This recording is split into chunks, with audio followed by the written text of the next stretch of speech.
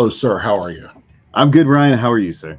I'm doing good. We missed a week, but we're back. And this week we have the one and only Derek Funkhouser. How are you, Derek? Hello, gentlemen. Hi. How are you? Yeah.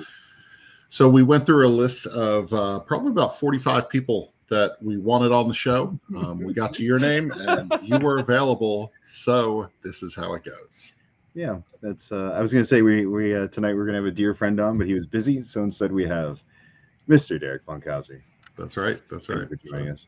I'm surprised I was that high on the list. I actually expected to be, a few hundred down, but a few hundred down. Hey, yeah, I mean, climbing moved up a little bit, I suppose. It is April 1st, so look, and the clowns are already coming out of the clown car. Well, so before you got here, Isaac, Ryan and I were chatting, and this is the 65th episode, and I said, "Wow, Isaac is actually older than the show is." So that's interesting.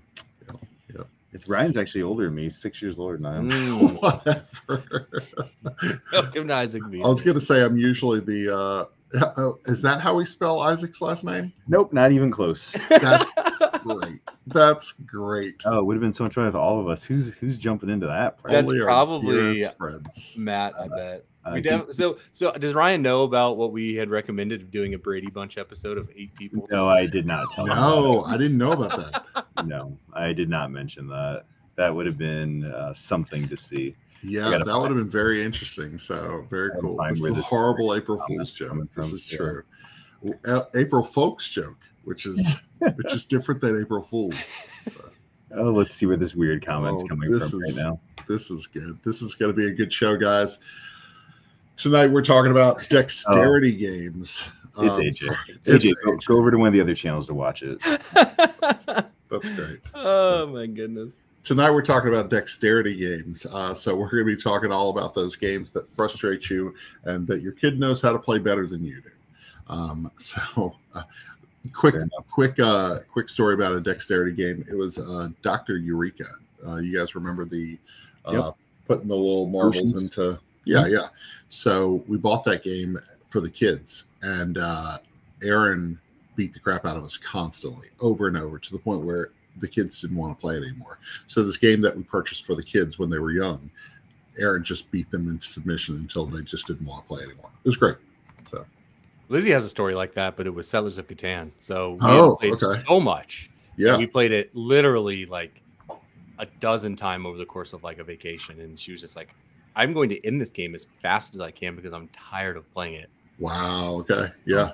So we love-hate relationship with that game right now. Yeah. So, a good topic, Ryan. Games we love to hate.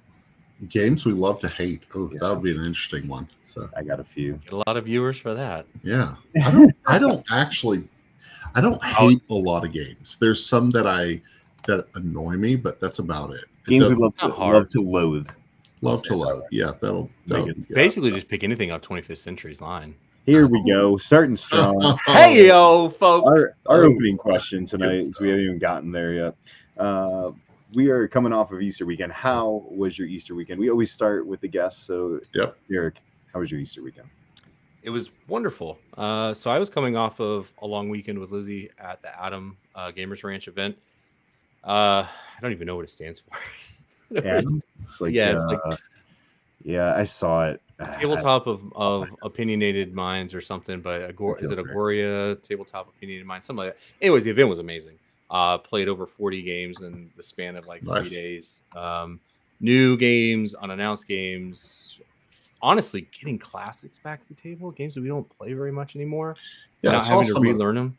I saw some of the games that hit the table, and I was like, "That's really good," because I think sometimes we get stuck into this little box of like, "What's the newest thing? What's the newest thing? What's the newest thing?" We don't play stuff that's 5 years old, So. Yeah. So we just kind of looked at the list, and I mean, we brought games out like Calico. There were games like Project L. Just games that we enjoy that we hadn't got a chance to play again since first playing it. So nice. A lot of fun. So. Oh, Malem was actually very, very good. Malem was awesome.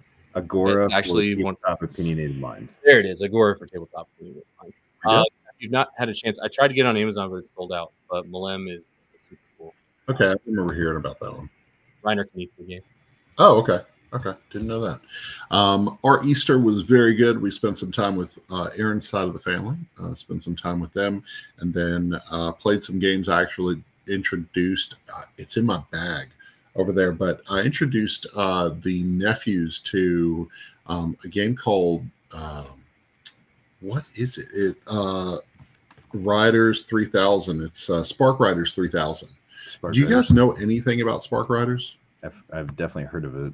Okay, so I missed this Kickstarter. I think it was 2022. I think it is everybody's on the spaceship and everybody's trying to repair the ship as aliens are attacking. Oh, yeah. It's integrated with this app. It's really cool. Like, I've been very impressed with that game, and so I showed it to the nephews this weekend and had a fun time with it. And so I'm looking at it right now. That's pretty cool. Sounds made up. Yep, it is. It is. I'm making that. Welcome to Will It Game. So Will It Game. I shouldn't have said that. I'm on a special hidden episode of Will It Game. Special hidden episodes. I actually thought about it. I actually thought about it. Anitra, such a good game, you can't remember it. Spark Rider, the name Spark Riders is very odd. So I'm not a big fan of the name. So, but whatever. It's a fun game though. But spent some time with the family, and then had outdoor dinner with our church last night, which was really fun. That picture. Yeah, it was really good. It was nice. It was beautiful weather. Can't ask for much better. So yeah, we had family up. We don't have a huge family. We had like 14, I think, here on Easter. Do the traditional stuff, the ham, all the fixins, and I hid eggs this year. It was 370 eggs. What? Stuff them all, hide them around, adults, kids. All the kids are older now, so they're basically adults searching. It's fun to just watch them all, have a good time with it, and search around for them. So yeah, we had a good time. That's cool. That's awesome. Oh, I hope Rick White does not appear. He always shows up. So does anybody need a rule book written poorly? Actually, I gotta say that some of Rick's rule books are actually really good. Yeah, so, they are. It makes me sad to compliment him. So. I've seen worse rule books. Anyway, our next question. Today we are discussing all things dexterity. When you think of dexterity games, what descriptive words come to mind?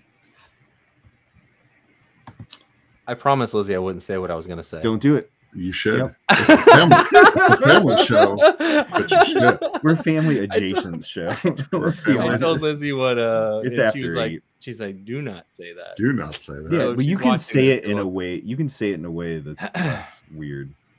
Less weird. That makes less people report this video. Using our fingers to push things around a board. Yeah. That's not chaos, stacking, flicking, that type of stacking, stuff. Flicking. Yeah. Okay. Hey, Sean, what's up, sir? Typically. Sean, what's up? Hey, what up, Fletch? Yeah. So handsy was your descriptive word that you're thinking of. Dexterity. Okay. I'm waiting for the foot dexterity game. No, man, you just stole one of my answers to the question. I'm sorry. Just kidding. That would be gross. Spoilers. You don't want people putting things between their toes. Oh my gosh! Palm trees, but with feet. No. Palm trees with feet. Please stop. Next convention. Palm trees with feet. We're gonna play it. Yeah, it's terrible. So you have to lay on the floor on your back so your feet are in the air. No, feet on the table. No, AJ, that is always a bad idea. Always, never, ever a good idea for somebody to put feet on the table while you're playing board games. It's disgusting. My word for dexterity game would be accuracy. I'm terrible at accuracy, and that's why I'm bad at dexterity games commonly. How's your accuracy for things like darts and bowling and action? I'm pretty good with those. I think it's just the practice. Like, it's just the practice. Like, I'm actually better than most of my family in Crokinole, but I'm terrible at like flick 'em up. You know? Yeah, that's fair. Put up Fletch's comment. That's nuts. That actually, I don't know if I'm surprised or not. I don't. Who's out there going? You know what game we need? games with feet. Several we have of mouth. those pitches. I mean, but think about the mouth one. Like, what's the gross speak mouth out? The speak out one. Oh yeah. Somebody said this is a great idea, even though everybody before them probably said that's disgusting. Oh, yeah. But somebody picked it up. So feet out. I want the next Will It game to be about making a dexterity game for your feet. Something about toe fungus. Oh. Mushroom games are the hotness. That's true. That's true. So my descriptive word would be tactile, because I think unlike a lot of the other games, there is just such a we've got our hands on this game, and we're all trying to figure out like Derek said, there's such a almost like a sport aspect to a dexterity game. It is. It just changes it up a little bit. That's good. Toe Jam and Earl, the board game. See, now Toe Jam and Earl. I mean, but you play with your feet. I love it. Yeah. Tactile's a great summation though, for sure. It's a good word. Yeah. Surprised Isaac came up with that. Hey, next question. What classic? Isaac's like, how can we get this video done as fast as possible? Now that 12 minutes in, we're talking about feet. Yeah. Good. Did you get a chance to play this game at Adam on my left shoulder? So funny enough, they don't have a copy. I know, that's crazy. Eagle Griffin is sending them a copy because one of the first things we did first day was Sarah and I went to see if it was there. We're like, how can we ruin friendships as fast as possible? Terrible. That is a one-time game. It should be a one-time. Put it back in the box. It's when you start playing it multiple times. Yeah, that's where it's like Munchkin, right? Munchkin for what Munchkin is, right? Love it or loathe it. It's a one-time game, because once you start playing it multiple times in a row, it's like, I remember last time you. It's a one-time. One time a year would be fine. Yeah. Every other year, very years with the people you play with. Like I even told Sarah at Adam, I was like, there's a very specific group of people that I would play this with, and there are people that I would never play this with. Yeah. I'd love to play with Ryan and Bob. I don't get that I don't get that. To me, I don't think you'd be super. No. So I told Sarah, I was like, you have to have people who are emotionally intelligent enough to read the room and understand that, if someone is not having a good time, then maybe we should back off a little bit or just put the game away. But there's kind of this social contract part of it of we're around a table, we're hanging out. It's okay to be a troll and to absolutely cut people out of deals and stuff. But there's that level you can take it that can really. Oh yeah, and you guys know.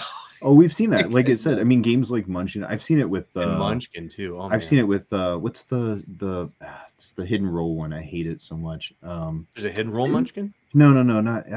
Like Werewolf or Resistance.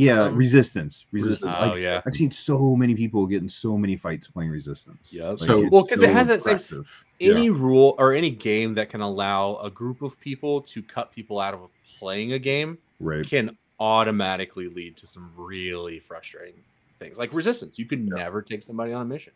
Yep. And you just completely move them out of the game. Cashing guns is that way in our house. We've had you 100% can pile on. Like that has been a really rough one. There was one time when somebody got shot the first 3 times in the game. They were unwilling to put themselves on the ground, and they got out of the game in 3 turns. And they were just like, "This is stupid. You guys are dumb. I'm leaving." And I was like, "Oh." I have the 20-player of that game from Germany that I've never played. It's on my shelf over here. It plays up to 20. It's a Pegasus Spiel version of it. Yeah, but Bob's right. It's the pile-on effect. Yeah. Play testing Munchkin. We had certain people in the office that volunteer every time. We keep an eye on them when we played. Yeah. Yeah, that's fair. I had a friend come by and he saw Munchkin Scooby-Doo that we had for review, and I reviewed Munchkin Scooby-Doo a couple months ago, and he said, "What's Munchkin?" I was like, "Oh, I have a game for you, my friend. Let me show you." Here, you give him the. Yes. All right, so our next question: what classic dexterity game did you enjoy as a kid? So kind of that pre-hobby kid dexterity game. So when I was thinking about this, I was like, okay, so what are, because typically when I think of dexterity games, I think of kind of modern day dexterity games. Mm-hmm. But as I started to think back about vintage dexterity games or whatever, I was like, okay, so Jenga has been around forever, right? Oh yeah. And Jenga and Operation, those are 2 games that I grew up playing. So Operation's I feel a like really those good are call. I didn't think about that one. I didn't think about Operation either. Yeah, like those two kind of like quintessential. I feel like everybody had those, and then like if you want to go crazy vintage, you can get to things like jacks. You know, like the marble and picking up jacks. Don't tip the waiter. Slammers, the Don't Wake Daddy, like Tiddlywinks and stuff. Yeah, and Tiddlywinks. Yeah. Hogs. Oh, Pogs. There you go. Yeah. That's true too. That was definitely a '90s thing. It was. Don't Wake Daddy. Yeah. Don't Wake Daddy. Yeah. Don't break the ice. Oh, yeah. Oh, what's the ant one? Ants in the pants. Oh, right? ants in your. Oh yeah, where cooties. Perfection. I forgot about Perfection. Man, Perfection is like, that's an awful game. I do not like that game at all. Marbles. Yep. We always had the Toys R Us like generic version of Perfection, so the pieces didn't go really well anyway. They're a little loose, you know.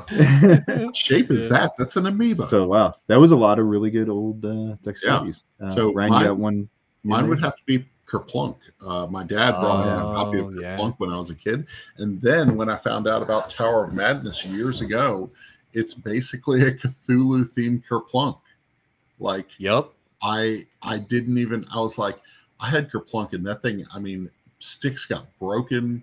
I mean, we lost marbles. It was down to like 5 marbles and 2 sticks. It's like we can still play.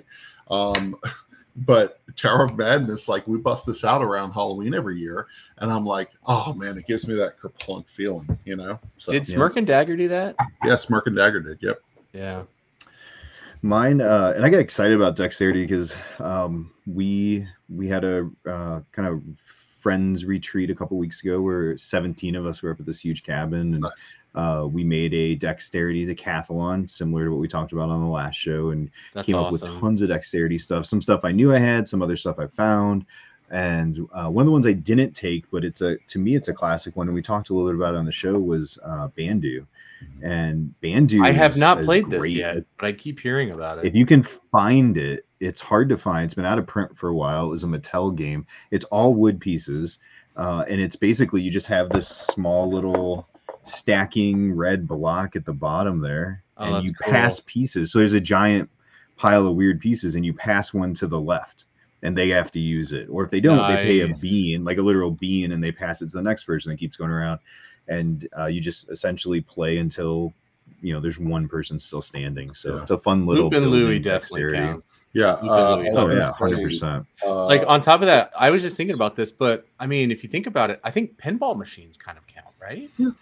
I mean, 100%. Like timing and I mean, it's Dexterity. Like, if you're bad at flipping and hitting the ball, then you're not going to be good at it. Bob Nietzsche's got Suspend. Yeah, Suspend. Just played that. Really good. Like it was one of those games that I didn't even know about, and about 6-7 years ago my aunt got it for the kids.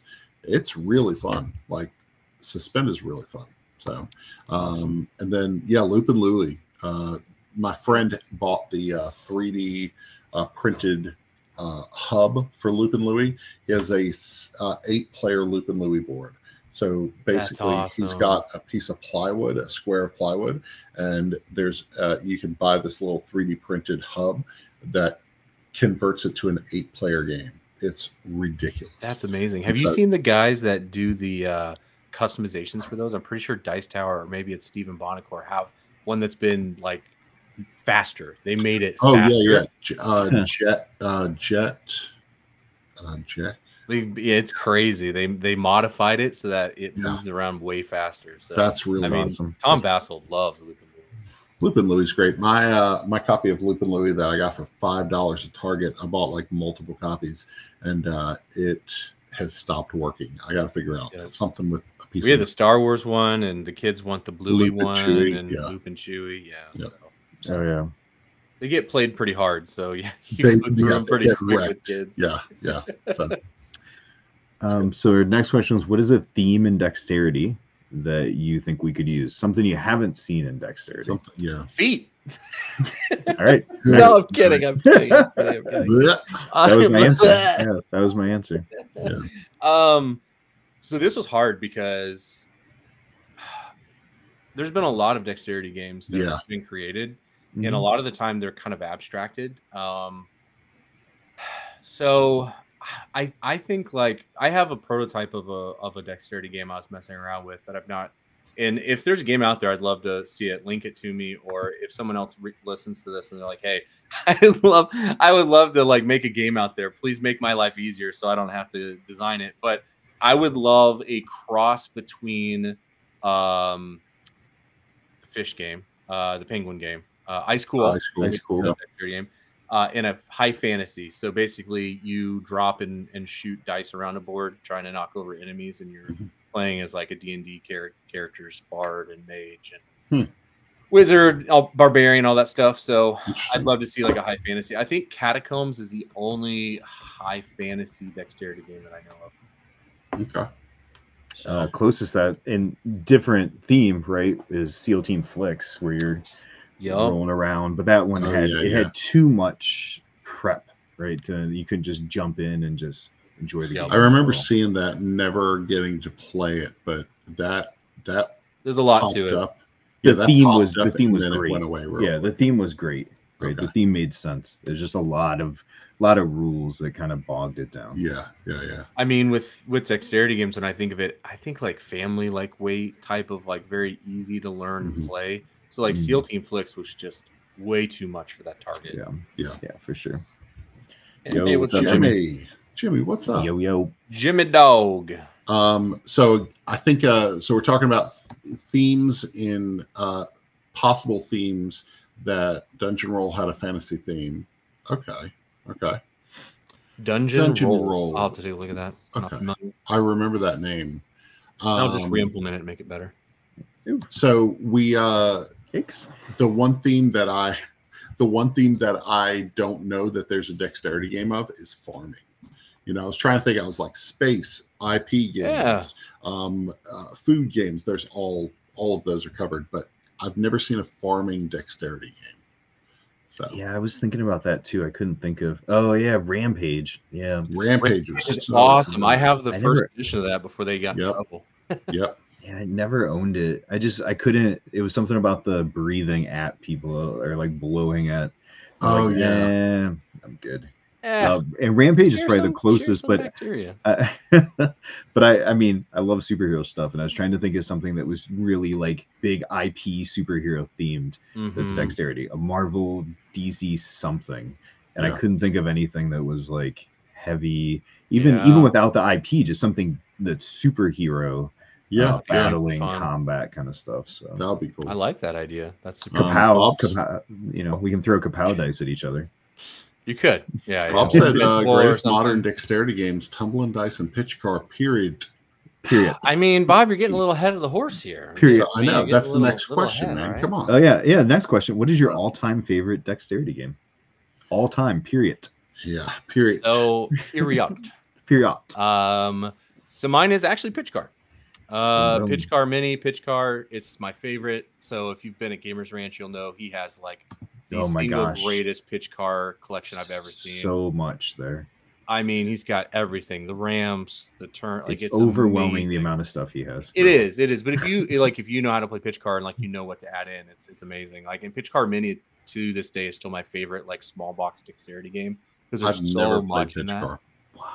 Wow. I didn't play it until I was at Gamers Ranch. And he set up a crazy track for us. It was awesome. David did. Yeah, it was awesome. It is awesome. He's got a ping pong table that can fit really well. That's really because you can get some massive stuff. But anyways, pitch car is my favorite. Yep. That's cool. Ryan? So I would say Crokinole. Crokinole is number one for me, but I think if you're talking about it in a board game format, Ice Cool. Anybody can play Ice Cool. We've got both 1 and 2, and making the giant school for Ice Cool is just a lot of fun.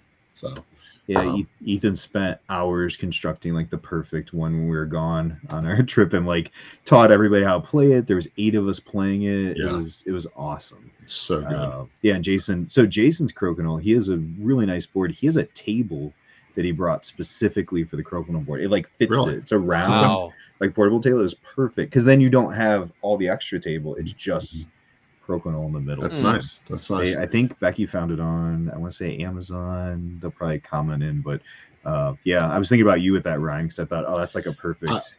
It was one of those weird things that I looked back last year and I realized that I played more Crokinole than anything else. And I didn't. It's easy, right? It's easy, quick. Yeah, and you play 3 or 4 games, So AJ, I don't know this one. So this is a game that David was going to bring to Gamers Ranch and forgot. But Nekojima is amazing. Saw it at Gamma. Haven't had a chance to actually play it, but the table presence alone is really cool. Yeah. Okay. You're suspending I think it's monkeys or cats, and you're suspending things on a team and trying to hang things on. Nice. Kind of, looks like bamboo trees, like what you'd have in Cats on Power Lines. It's Cats on Power Lines. Yeah. Oh, okay. Akanoko. I think I saw that. Yeah. Okay. That's awesome. So Amazon. You know what's definitely Amazon that one. It's on my current wish list. A game that I've always wanted to play that's Dexterity that I think has been around for a long time. And it's funny because I see a lot of Dexterity. I'm on Dexterity Talk. I don't know if you're on TikTok. There's a lot of Dexterity games on TikTok. I get a lot of it. Karam, I think, is Eastern Indian, Eastern Middle Eastern. And I've always wanted to play Karam because I watch these guys play and it's crazy how they're so accurate with getting the piece inside the square. So if you've not seen people play it, it's super cool. That's cool. I mean, my favorite Dexterity one all time is, I think, pretty well known as Hamster Roll. I love this game. I absolutely loved it. I still get to introduce people to it. Yep. I brought it over the weekend. There were some people that still hadn't played it. It's so good. It's so fun. Cool. It's so stand up and look at me on the table kind of game. And awesome. Can't wait for so many more people to have a chance to play it thanks to 25th Century Games. Chad finally does something well. Unofficial not sponsor of the game. Yeah, 25th Century. Thank you. We actually backed that one, so I'll have my own Hamster Roll shortly. So. It's an amazing game. That's one that we taught at Gamers Ranch because David has a copy. David Rehagen. He has a copy in the collection. And Melissa had never played from she had played. Sarah, one of them hadn't played from Tantrum House. I think Sarah we taught David Waybright. He had never played.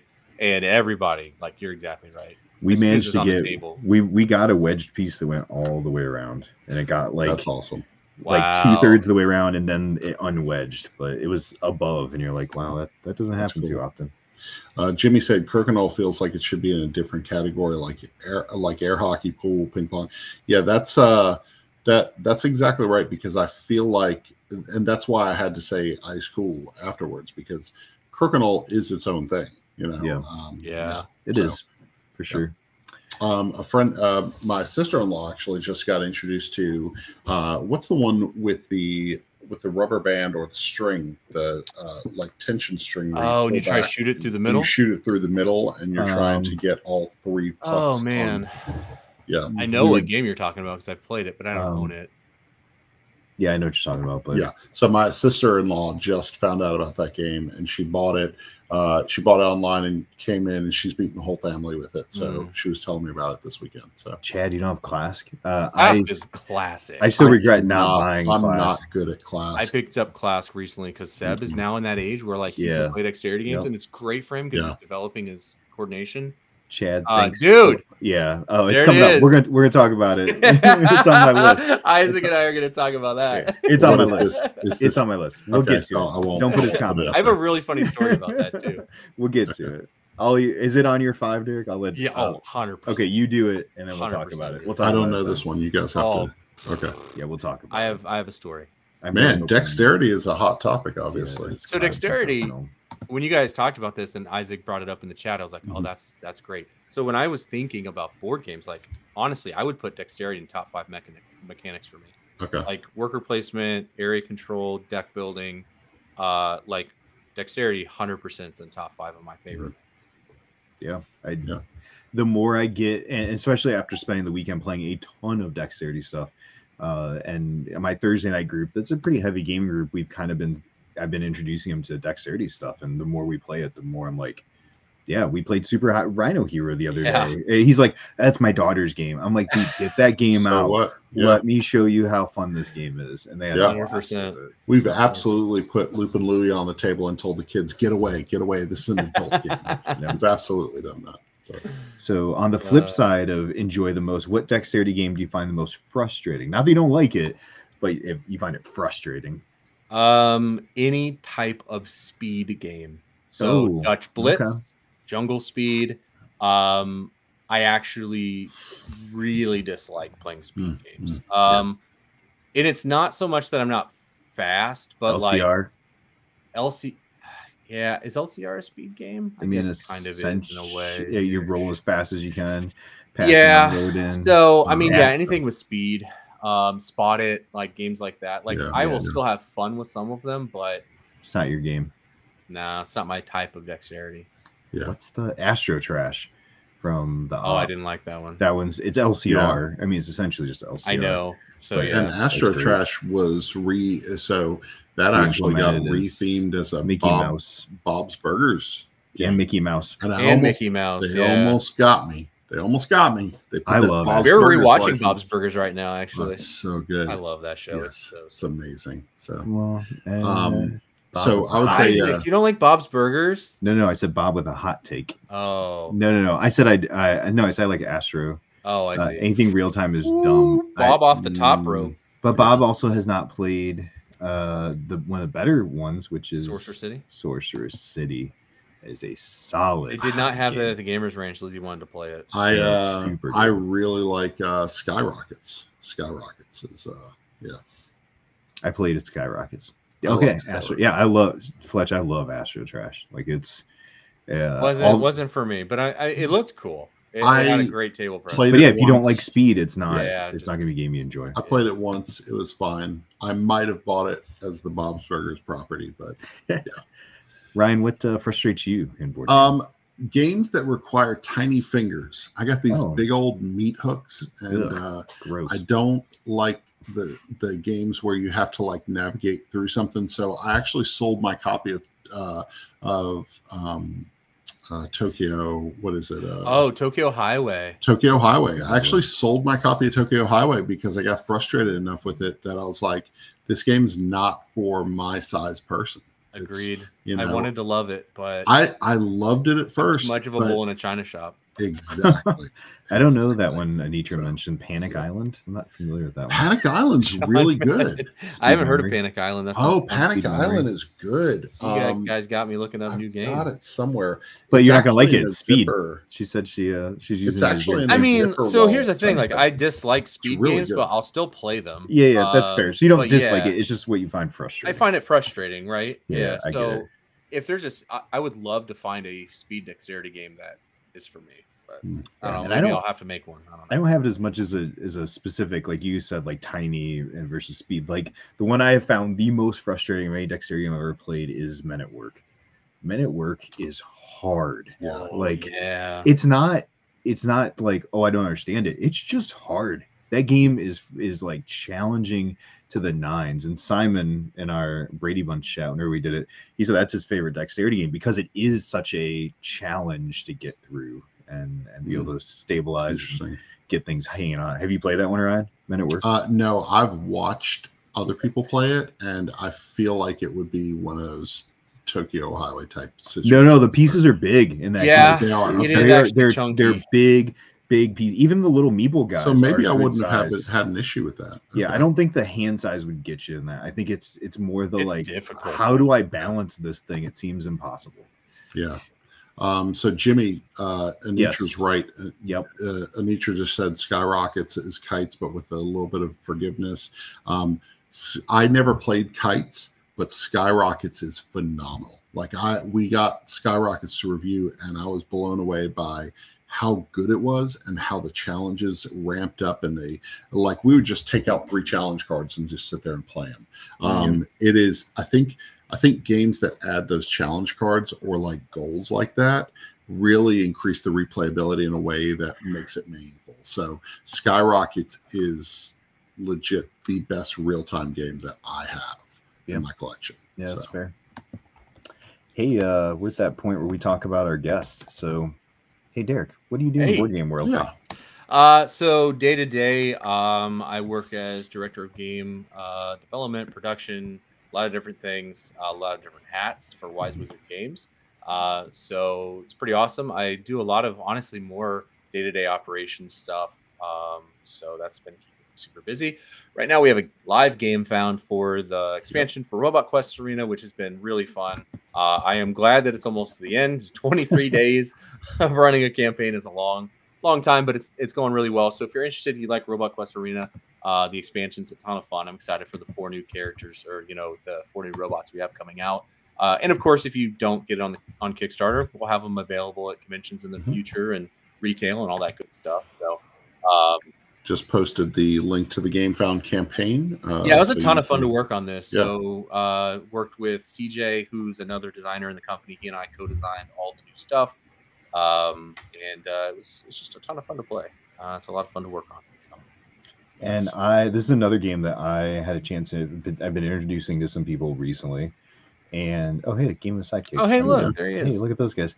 And it is amazing to me because I describe it and they're like, I don't like battling combat games. I'm like, oh, no, just wait, it's a deck builder. At its heart, it's a really good deck builder with play out the combat, and people love this game. And I think the comment I get the most is that it doesn't overstay its welcome. Like it plays in a very smooth amount of time. They're like, that was really fun, and I didn't feel like I was waiting forever for this game to happen. Yeah, it does play fast. I mean, you're looking 45, 60 minutes at 2 to 4 players. So nice. Get in, do a bunch of damage, build up your deck, and it's a lot in the box. Yeah, and there's a lot in the box. That's true. And this new arena is how big compared to the It is a 9x9 grid square for the new arena. So it'll take it from a 7x7, and when a 9x9 give you a lot more space, but you can also play with a lot more players. So if you want to play 7 or 8 players, like getting that new arena would be awesome. That's really cool. Yeah. So where might we find you guys in the board game convention? Whoa! What is that? Hold on. That's interesting. Look at that. That's interesting. Hey, that's kind of cool. So at Wise Wizard Games, all over social media, or WWG is where you find them. And then on social media, Lizzie and I do Board Game Spotlight. So if you're in the Facebook group, or you follow us on TikTok or Instagram or Twitter or whatever, at BG Spotlight is our handle there.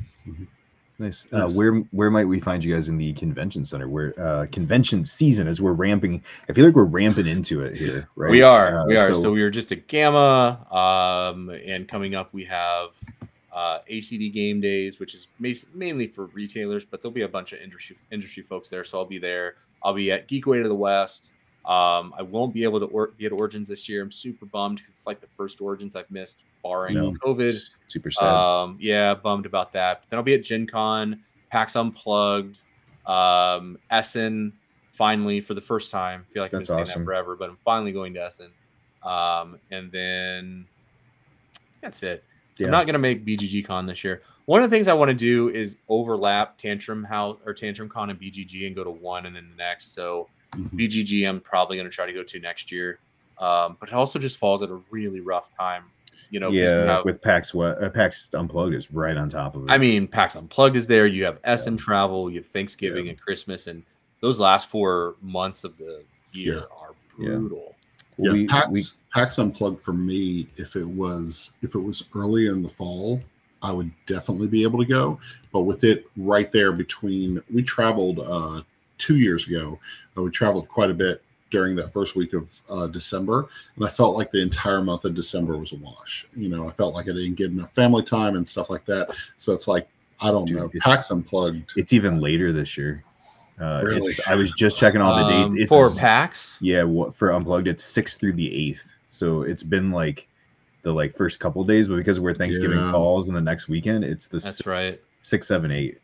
So, which I actually don't mind it being a little bit further. Yeah, and I 100% agree with Bob. Even though the timing is the timing, PAX Unplugged is my favorite convention. I totally agree. Have no doubt that I would love it. In June, I have the time to do it. Yeah, you'll be empty housed at some point where you'll have a little more time. I mean, that's where we're rolling into. So, well, awesome. Well, we like to come to this part where we do the Game Chat presents Pick 5. Throw the graphic up, Ryan. Throw the graphic. Where's the graphic? Someone made. Where's it at? No, never mind. Anyway, Pick 5. Visualize a really awesome graphic somewhere. Close your eyes. Don't exit the program that you're watching our show on. So we're doing pick five dexterity games. They're not the best. They're not the greatest. They're not your top 5. They're just 5 games that you want people to know about in the world of dexterity. So we'll go one at a time. Derek, if you want to start us off, what's number? I do. So actually, if I can, I don't know if I can. I'm going to try to share my screen. I think I can take over and share. If you, there's a share button in the bottom. Yeah, can you see this? Ryan will, Ryan will authorize it. Yep. There we go. Cool. So this is Beano. It's called a Beano board.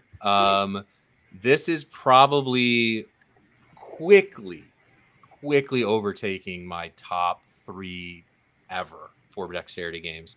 Yep. I have played this nonstop for the last weekend because it was at Adam, and I've been playing with Seb, and he loves it. Oh my gosh, he loves this game. So it is basically flick soccer. You've got these super fun little rubber bands around the outside, or not rubber bands, but elastic bands. You've got these little metal pieces that simulate players. Can I zoom in? I don't know. Hold on. Yeah, just zoom your screen in and it'll. Oh, there you go.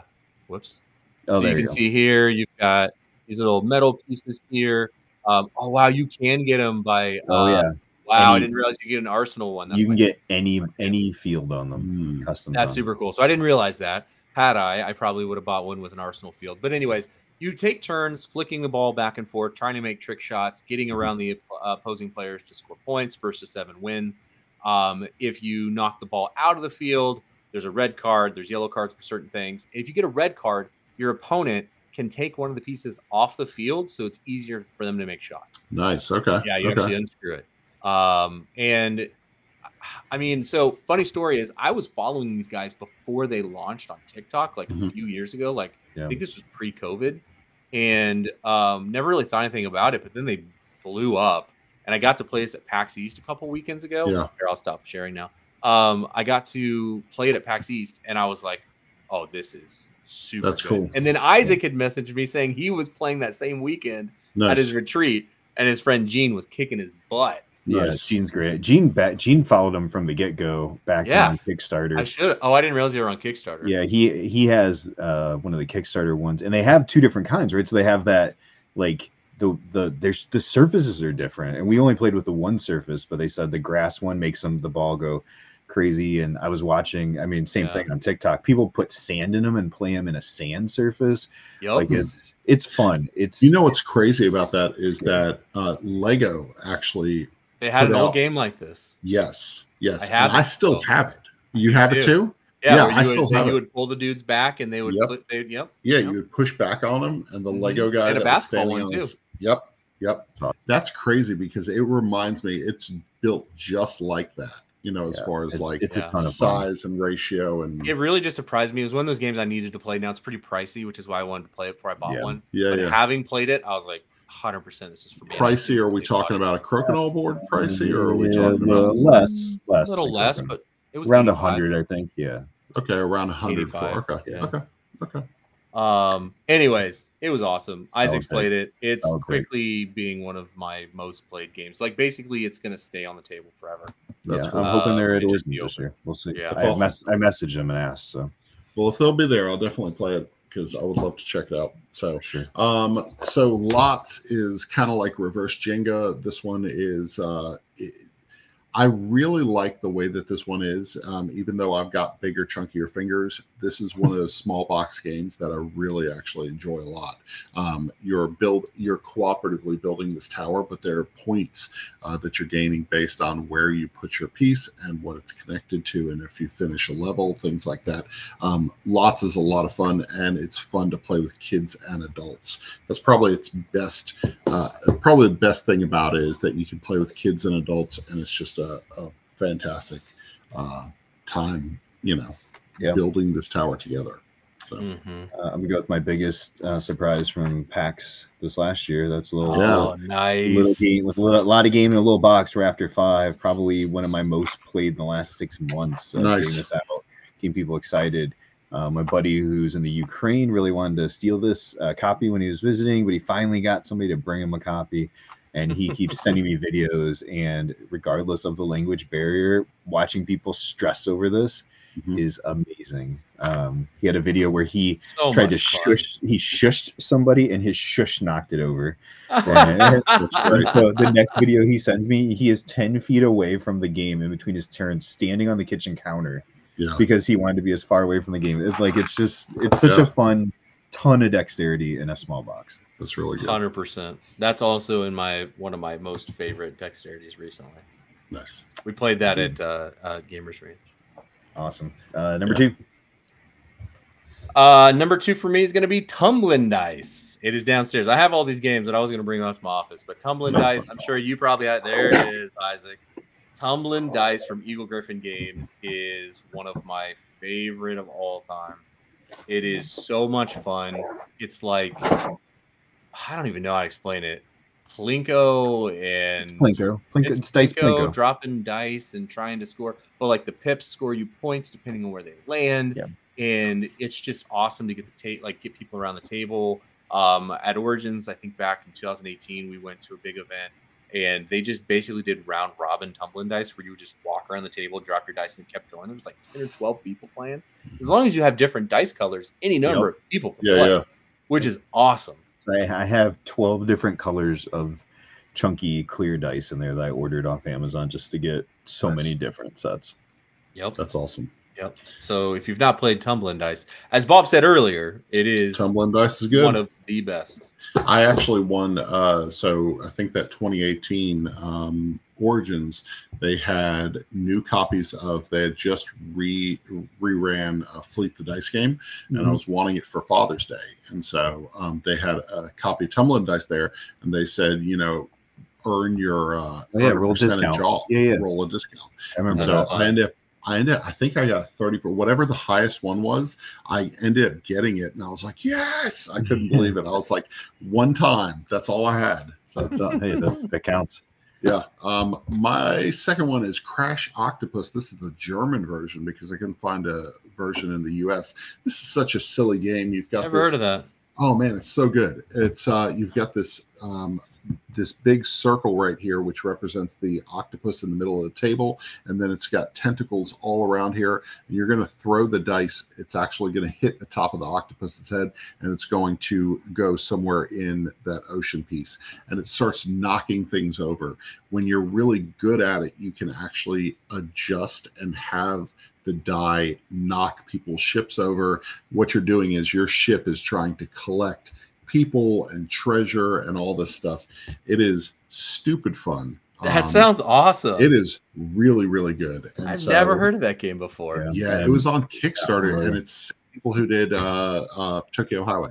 So, okay. So I don't think you've talked about that one. On the show, have you? I'm gonna have to take a look at that. Crash Octopus is so good, and it is one of my favorite dexterity games. So I got the German version because I couldn't find a copy. I missed. Well, it's probably language independent too, right? So yeah, so I just as long as you have to look, it doesn't really matter. Instructions and stuff, and like the bonus stuff is all in German, so I have to just get a translator app. So it's a really fun game. So yeah. Awesome. My next one up is, because we have to have an obligatory 20th century game. 25th century game. Is Mutton Busting. Now, this is dexterity, not in the way that we talked about. It is dice chucking, rolling, but it's like acting out dexterity, right? And it's speed. And I will say this game, like a lot of games, is dependent on the people you're playing with. Yes. And if the people you're playing with are willing to be silly and stupid and fun and loud and goofy and not take this game seriously at all, you're gonna have a good time with it. So we're not playing with ball. My favorite experience with this game ever was a Gen Con with Derek, AJ, Simon, and watching Simon, who is not the guy that usually gets crazy at the table, get crazy at the table. Yeah, that's cool. It was a blast. 100% enjoyed it. I forgot about that having speed, so I do really like Mutton Busting. So there you go, Chad. Congratulations. There is a speed dexterity game. There we go. You like it. Perfect. Forgot about that. Number three, I'm going to go with a game that everybody that I know loves, and I believe, Isaac, you love it. you love this game so much that you ripped your shirt off in Origins 2023. Oh my gosh, dude! It's gonna be Strike, baby. Strike. So good. I mean, there's not a lot to say about Strike, but like again, it's one of those games that we were able to teach Seb really, really young, and we've gone through so many copies. I've gifted so many copies, and it's a game that I love it. It's like if you're talking about Dexterity Decathlon, I think Strike's got it. Oh yeah, it was in there. We played a ton of Strike. And it's great because like it's not only like rewarding when you're actually able to like make some really awesome like throws, but it's not like really complicated and anybody can play it. So it's just a ton of fun. Yeah, we had it out at Easter. It was just an easy like come sit down, grab some dice, let me show you how to play. Strike is one of the most accessible games out there. We went to somebody's it was like a ceremony where somebody was graduating, and I brought it with us because I knew it was going to be outside and I knew it was going to be hot, and I was like, I need something fast that people aren't going to get bored with. And I think we played Strike for like 2.5 hours. Like people just play. It's like somebody would jump up, somebody would jump in their seat, and it was always getting played. So I love it. Next up, let's go with Table Golf Association. This one right here. This is it really surprised me. Like I don't like golf. I like disc golf, but this game shocked me because the size of these boards are really thick, really fantastic quality, and this ball bearing like flicking thing to get a hole in one or to get in as many as you can. It comes with a score pad and everything.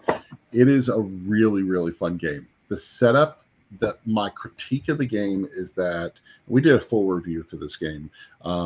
This game is a little frustrating because there's not necessarily enough pieces to make a whole bunch of different holes that you can just go to.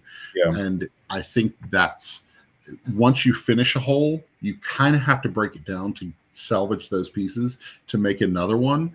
And if somebody's quick at that, the game's phenomenal. If you make the time for it, Table Golf Association is really, really good. And it actually there's an expansion that's coming for Table Golf Association that's coming to Kickstarter on the 16th of this month. So. Nice. Yeah, I saw that beach something. When I first saw that game, it reminded me of. Did you guys ever play Mars Open? I love Mars Open, but like that one is even wilder because you're like flicking like the old footballs that you used to. Yeah. Like and you're like making some crazy shots. I played that 2018 Tantrum Con. They had a huge Mars Open tournament. Oh, really? And I didn't play in the tournament, but I played it because I was on the table and I'd never played it before. And I was like, oh, this is pretty fun. But you do need a pretty big area to play is my only critique. Mars Open was the game that my daughter, my youngest, Kendall, she said, do we have to send this prototype back? I was like, yes, we do. And so thankfully they sent us a copy after the Kickstarter ended. And it got a lot of play with the kids were young. I think that's the one thing. The setup for that one is very fast, whereas the setup for Table Golf Association is a little slower. And it chugs a little bit, but the gameplay is fantastic. Yep. Awesome. Somebody just threw a comment about Divinus. Oh, Divinus. Nice. We actually, our Thursday group, two of the guys helped me play test the first two scenarios, or, when we reviewed it year and a half ago. It's been a while. Yeah. So we got it out Thursday. We played the first 3 scenarios on it. And once we got back into the rhythm of the game, it's fun. If you want an app-driven adventure, and it's competitive, which is what sets it apart from Destiny's, because Destiny's is all cooperative. But Divinus, you are at each other's throats in that game. Really? It's you're kind of pushing and pulling between the two little G God pantheons and who you're going to support. It's Gibbons. Hey, Justin. Awesome. It's still in my pile of things I need to play because I did enjoy it. It's just. Campaign legacy games are hard for us to play. It's a game. You really got to commit to it because I don't want to get halfway through it because like I know I like the game because we did the same thing. We did the prototype. I don't want to get halfway through it and never finish it. AJ same thing. Playing with kids. Hold on to it for years. Seb will be right in that. Yeah, I mean he'll be right into it in a few years. So I'm gonna go for my number 3. We already talked about it, but I'm gonna go Loop and Chewy. Oh, there it is. Another game that a lot of people for our weekend for our Dexterity Decathlon had never played before. And once this was on the table, it never came off the table. I believe it. People were playing it. People were, hey, is there room for Loop and Chewy? Oh, I just turned it on accidentally. Is there room for it? Is there room for another? Hey, can I get in? I gotta turn them that's off. That's how Hamster Roll has been. Like, hey, I went in on the next one or something. You know, like when people see it on the table. Yeah, Chewy's over here trying to work by himself. There he goes. Get at it, Chewy. And the difference between Loop and Chewy and Loop and Louie is Loop and Chewy is only 3 players, right? Loop and Chewy is only 3 also. Yeah, so Loop and Louie is 4. Louie's also. Is it 4? Yeah, okay. Loop and Louie is 4. Yeah. The new Bluey one is 4 players as well. Okay. It's I don't know if you guys know Bluey, but I mean obviously of course we know Bluey. It's keepy uppy. So you're bouncing a balloon around, which is a really great theme for it. That's perfect. Snap! I might need to get that for one of my friend's kids. Yeah, so it's probably going to be one of our next purchases. Oh, okay. All right, number 4. Number 4. Number 4 for me is going to be now. So this again, like you mentioned, these aren't necessarily like the best Dexterity games. We've already talked about a bunch. If you want an experience, you need to play a game called Dungeon Fighter. Oh, Dungeon Fighter is wild because you have all of these skills and like you basically roll a dice or throw a dice into the middle of a board to try to like defeat enemies and stuff. But there are rules cards that tell you how you have to do it. And there are things like spin around the table 3 times and throw it behind your back or throw it from underneath an armpit or your leg. And it's just like really silly dexterity. It's been a long time since I've played it. I think it was like 2017, maybe 2016, but it was a lot of fun. And it was one of those like experience types. Yeah, so you can see it there where you're trying to dice fling dexterity, trying to land the dice on certain hits because the enemies have like hit points and stuff. Interesting. Yeah, it's an experience. That's awesome. Cool. I remember that game coming out, and I remember the board. I've never played it myself. Yeah. Drop It. I brought this one out a couple weeks ago. It was January, I think. I said, I haven't played Drop It in a while. We played this back to back to back to back. I mean, it was just like, I was like, I forgot how fun Drop It is. So another one that we introduced family for our retreat that had never played it and they loved it. It's fantastic. It's such a good game. And the good thing with all those, like when we have we had Wormspan, we had some other heavier games going, but that's a game that I can look at and literally anybody who's played it once and you teach that game. Yeah, I can teach it. Yeah, it's really simple, right? And then people can get right in and start playing. Nice. I'm gonna go with a old WizKids game that. Oh, I know what this is. Kung Fu Zoo. Kung Fu Zoo. Kung Fu Zoo. Kung Fu I Zoo. knew that's what you're talking about. Kung Fu Zoo is so good, and it got kind of just in the waterfall of games that came out of WizKids. It got buried, right? It got buried, and it's so simple. The board is literally just the box. Ryan, have you played this one? I have not. I didn't even. That is a great dexterity This is game. the board, and it just goes right in here, and you're putting the dice on the edge, and you're flicking them at each other's dice, and there's little holes you're trying to get them into, or if they land on the wrong side, they're like feet up and they're knocked out. And each die looks like an animal, which is awesome. Like it's got it's like animal wrestling. Yeah, it is. And it's got like that That's head on really one side, cool. but the opposite side is the tail. But you don't want to end up all feet up because then it's knocked out. Yeah. So it's very easy to play and understand. There's variable player powers for the different animals. That's really cool. And, it's a great, easy in a box. Again, where some of the dexterity games take a lot, this is easy, quick to set up and play. That's awesome. Well, you both talked about games I was thinking about talking about, like Drop It and Kung Fu Zoo were on the short list. Okay. You guys nailed that. But I'll throw into the ring a game that I think is great for kids and adults is Animal Upon Animal. Yes. That's a good one. It's just a lot of it's a stacking game, right? So a lot of the stuff we've been talking about is like flicking or dice rolling, but this one is a stacking game, and it's a lot of fun. And if you've not had a chance to play that, then you definitely should. It's from Haba. But again, it's one of those ones where I love dexterity games that can be played with kids, but it's not just for kids. Like adults can have fun with it too. Like we talked about Rhino Hero, Animal Upon Animal is another one. Yeah. And then another game I just thought of that I forgot about that Junk Art. Junk Art feels like modern day Bandu, I think, right? In a way. Is it similar vibes? I haven't played Bandu. But Junk Art is very similar to Bandu. Yeah. Yes. Yeah. So that's another one. So let's see. I don't know that one. Cody said, "Hey guys, joined in Castle Dukes, €1 for VP where you are building a 3D castle, a tower, trying to put meeples inside without Jenga style knocking it over." Interesting. That sounds fun. Oh, AJ Dungeon Drop and Drop. Is it Drop Drive? Or the new Space one they have is also really good. Okay. Yeah. Oh my gosh! Look at this game. This is crazy looking. Share it. This is Castle Dukes. Hold on. I have never. Like 4 new dexterity games I have to buy now. This one, sure. I want to have like just a dexterity shelf. Oh wow! What in the world? Oh. It's got little like flag towers. It looks like at the top. Look at that one. Yeah, that looks like like a legit board game with dexterity. That's interesting. Okay, Castle Dukes. Have never heard of that. All right. Build your own castle. Yeah, Cody, thanks for sharing that one with us. Okay, that's cool. My last one on this list is Meeple Circus. Talking about stacking things. Yeah. This one, players are working to make the greatest circus and attract all of the applause. There's an app that all it is a timer and circus music, and so that's all it does. Timer and circus music, and you basically recruit, depending on how well you do, you recruit new performers and add them to your circus act. You go do it in 3 rounds, I believe.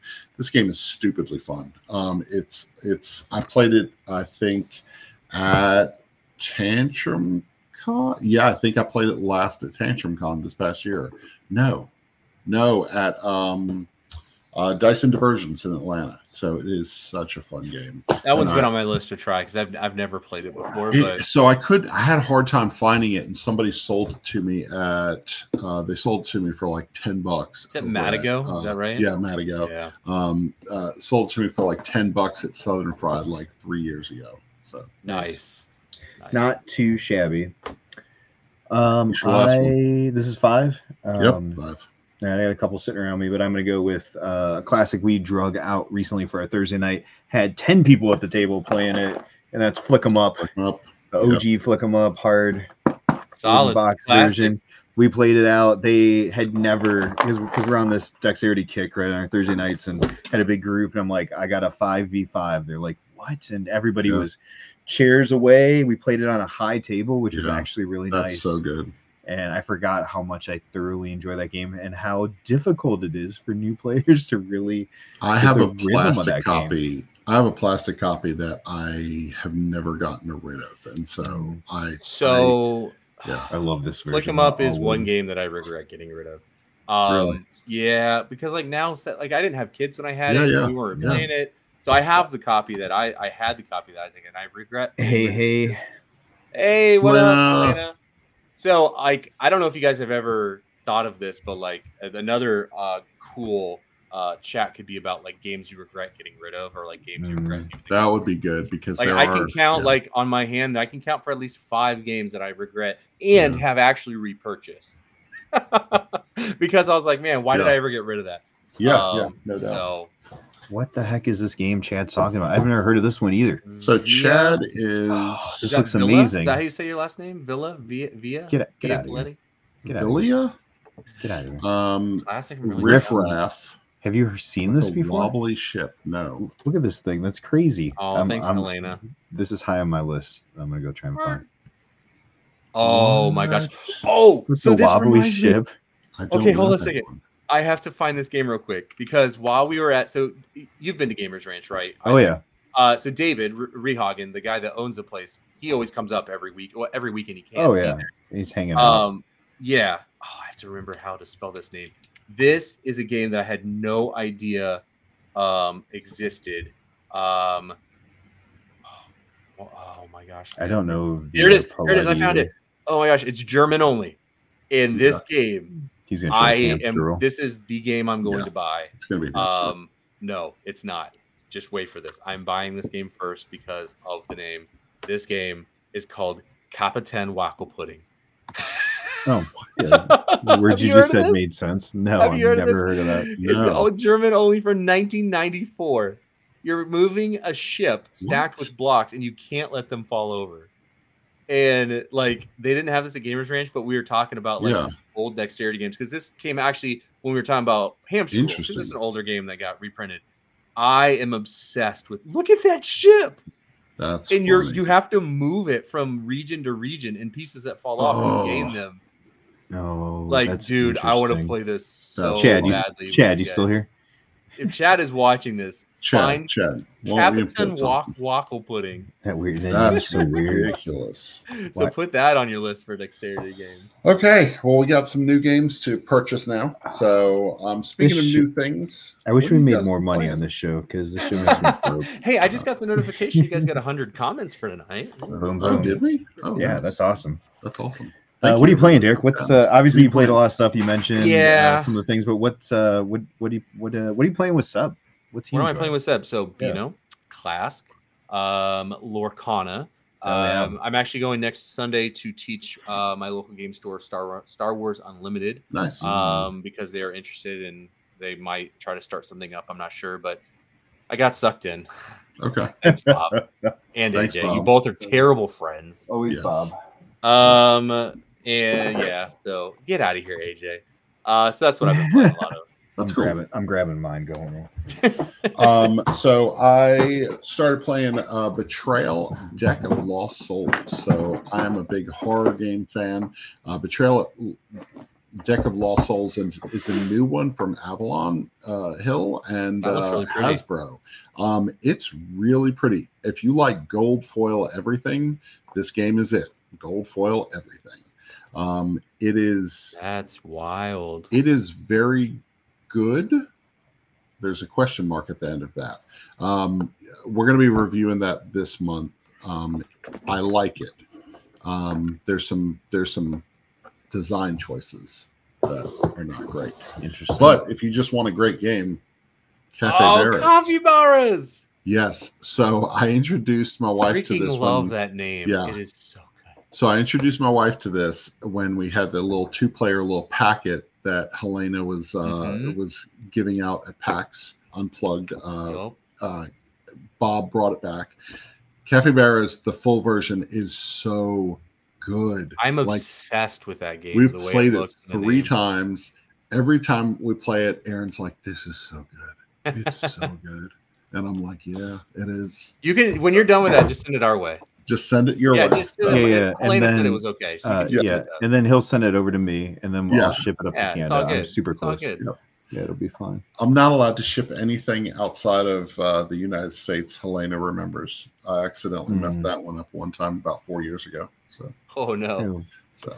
Well, I'm in the U.S. Yeah. You're on that Lorcana thing, though. I know Fletch is here. I got signed up for the regional tournament for the Stitch promo, so I'm excited. Nice. Gonna go play in a big tournament, try to win that Stitch Rockstar that everybody's after right now. Oh yeah. Yeah, there you go. Yeah, just send it to me, Helena, and I'll make sure he gets it. I say, we keep talking about this. Like, I'm serious though. Like, we just need to get together and hang out again. Like, you're only 5 hours away. Like, yeah, I know. We need to make it happen. We'll go like halfway between somewhere. Look at now, AJ's trying to snipe it. AJ's like, I want it. AJ can just drive to my house. He's an hour away. Two games I've been playing a little bit recently. They'll be coming up with some review stuff. First off is Digsaw Roll Cut Collect New Stronghold game. If you ever played Clip Cut Parks, this is a game that comes with safety scissors, just like Clip Cut Parks. Renegade. Clip Cut Parks was Renegade. I like this a lot more. It's fun. It's got a scissor dexterity thing to it, but you're rolling dice and you're cutting, and there's this point where you're like, oh shoot, I've made too many cuts and this is going bad. It's fun. It takes a lot of planning. That looks cute. And this is one that I think I saw at Tantrum Con. I wish we would have got it out and played it because I think I like it. I think I like it a little more than Couture, and that's Big Top. I haven't played it. So stupid good. Is it it's good? a blind. Really? It's a blind. I have Big Top too. It's bidding Yeah, it's blind bidding. But it's blind money. It's real time bidding, but it's blind money. The way you bid is so fun and unique in that you are paying a bidding amount to finish your cards, and if your cards aren't finished, you can't score them. But if you bid too much, you might not have the money. It's great. I have played this so much. It sounds like they took some QE vibes. A little bit. You know what's big QE in this is some of the cards have stars on them. If you don't have at least one completed card with a star, you score 0 points. And so when I taught this to a group, the one guy by far had more points than the rest of us. But I'm like, "Where's your star?" He's like, "I couldn't finish the one card." I'm like, "Then you get 0 and you lose." That was in the same Kickstarter as Couture, I believe. Or no, it was Colin. I don't know. This was Chomp. Chomp. Yep. Okay. So I got that plus the bits. You know how they do the upgrade. Yep. And it's 3 to 4 players. So again, it's not going to play at 2s, but I played it 3. I played it 4. It is awesome. If you like a bidding game, this is a super solid bidding game. That's awesome. I'm gonna have to get my copy out. Yeah, really enjoyed it. Well, this has been a long episode about Dexterity games. Thank you so much, Derek and Feet. Derek, if you want more context, go to the earlier part of the episode where we talked about feet for 4 minutes. Disgusting. I'm going to edit that part out. Derek, where can people find you? You can find me at Wise Wizard Games. You can find me at conventions on Facebook at BG Spotlight. Find me at my name. Give me a follow. Posting a lot of different things, talking about games we love, talking about the people we love, all that stuff. So, and I sometimes talk about Isaac. Sometimes, because you love Isaac, just a little, just a smidge, just a little. So you can find us at One Board Family all over the place: Facebook, YouTube, TikTok, Instagram, X, all the places. Go to oneboardfamily.com to see our written copy of reviews, which will be coming up with Betrayal, Deck of the Lost Souls, and you'll see content closer to the release of Cafe Barras. So 2 great games. And if you want to know more about like Drop It and Table Golf Association, we've done full reviews for both of these and lots. So perfect. Yeah, we're over at Game with Sidekicks on all the socials. Over at our website, gamingwithsidekicks.com, where we just had a review of I'm the Boss drop last week, along with a review of the new Nerdy Pup Kickstarter Super Squad High. That buddy Randy over on the team just finished writing up. So lots of fun stuff. Find us on all the socials, especially over at TikTok. This is live streaming at TikTok. We actually had like another 100 people on TikTok watch. Oh, you live stream this on TikTok? People. Yeah. 131 views. I meant to ask you about that. I think you can go live from like the website app and not have to use your phone. Have you been doing that? No, I'm actually using the TikTok Creator Studio, the live studio. And it's just picking up this screen that we see and porting it right on with sound. Nice. So, very cool. Yeah, works well. You all have a great night. Helena, have a great night. Thank you, Helena. Oh, yeah, and don't forget about our Love y'all. One Board Family Pinterest page with soup and doily needs. Doily. I was like, you misspelled oily. Did you start a Pinterest board? No. Oh, okay. So, fair enough. Anyway, Bob probably did. All right, everybody. Bob did. All right. See you guys. See ya. Good night. Bye.